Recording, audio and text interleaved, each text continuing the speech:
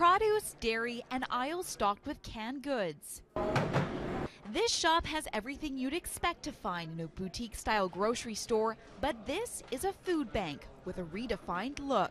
We have changed the way that we provide food banking services. In just 30 days, volunteers have been able to transform the Mustard Seeds warehouse into a market, giving clientele a grocery store-style experience where choice and dignity are top shelf. Since the 80s, we've been pre-packing hampers and giving to people.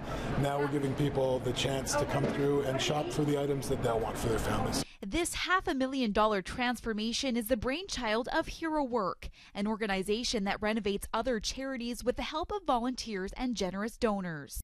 We wanted to create an urban country feel, so we've got concrete in here, we've got some urban elements, we've got the cedar barn board that's going up. We also wanted to include images of people that help the mustard seed, so volunteers are on the wall. Users will still receive the same amount as they would in a food bank hamper, but now they'll be able to pick and choose the items, reducing waste while improving food security for the more than 5,000 people who rely on this service every month. One lady said to me yesterday to be normal, not to be set aside as a needy person who's just going into a normal grocery store. Organizers hope to provide better outreach with this system, turning the experience of receiving charity into an opportunity to instill hope for the future. And they'll walk through with a shopping partner to find out where they are in their lives and whether we can get them services or supports in the community.